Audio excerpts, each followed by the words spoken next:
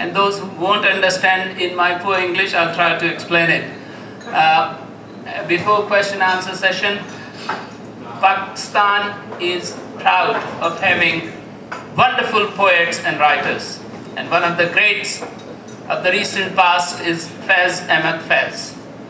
He has worked so hard in his life for Palestinian cause, and an optimist. I'll just read one small little thing from him to end before we start question and answer session, and that will relate with the current situation and the optimism which it has taken the facts from nature. That's what he did. He says, जश्न बादे सबा नहीं रुकता, जश्न बादे सबा नहीं रुकता, फूल का काफला नहीं रुकता, जब कभी फूल सूख जाते हैं और आते हैं और आते हैं.